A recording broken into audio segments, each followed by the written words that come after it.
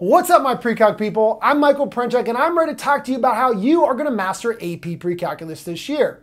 Now, this is only the second year of the AP Precalculus course. Last year in 2024, their scores were awesome. About 184,000 students took the test worldwide, and worldwide the mean score was 3.42 with a 75.7% passage rate, making it one of the highest passage rates of all AP math courses. But in specific regions of the United States, scores were even higher. For example, in the state of Ohio, the passage rate was 91.5% with a mean score of 4.05. Those types of scores for a large region like Ohio are unheard of, which means that you could do really well on the test this year, I promise. Now, a lot of students are wondering, does this mean the test was curved a lot? Actually, no. The test is pretty difficult with very little partial credit given. On multiple choice, it's either wrong or it's right. On the FRQs, you gotta be pretty spot on with your answers if you wanna get any of the credit. So what this does mean is that across the world, a lot of students did really well, and well, that means you could do really well too. Now, does this mean that it's easy, you don't have to study? Absolutely not. The test is actually quite difficult, but it's all about how you prepare, and that's what I'm gonna make sure you're gonna be ready for in this video. Now, who is capable of taking AP Precalculus? Well, to be honest, anybody that has successfully completed Algebra 2 is ready to be successful in AP Precalculus, I promise you. Now, AP Precalculus provides students with an understanding of the concepts of college algebra, trigonometry, and additional topics to prepare students for future college level of mathematics courses.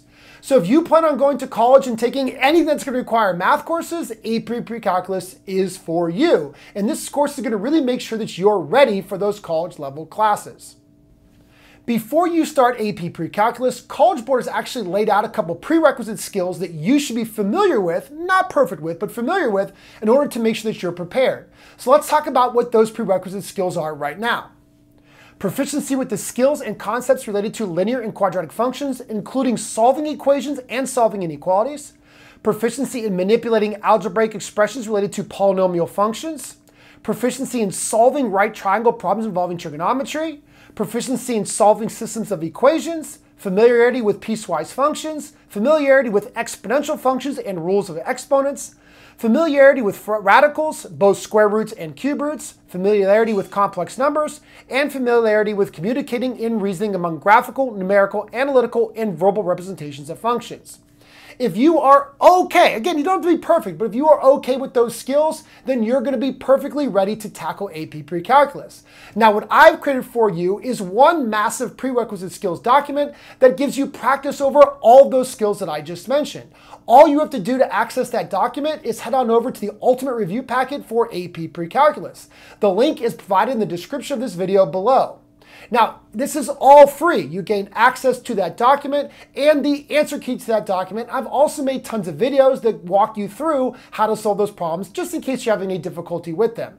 Now, if you can master these prerequisite skills, trust me, you're going to be ready for AP Precalculus. Now, if you like this prerequisite skills practice, you're going to love the Ultimate Review Packet, because inside the Ultimate Review Packet, I got study guides for every single topic in every single unit. There are 3 enormous units in AP Precalculus, and I got study guides for every single topic inside of those units, as well as answer keys, practice videos, practice multiple choice. And I even got 2 full-length practice AP exams. That way, when you are ready to study for the AP exam in May, you have everything you need. So please check it out with the description below. I think it's going to have everything you need to be successful in AP Precalculus this year. So I hope you're ready for AP Precalculus, and trust me, if you successfully completed Algebra 2, you are ready for AP Precalculus. With a little bit of work, a little bit of effort, you're going to be just fine.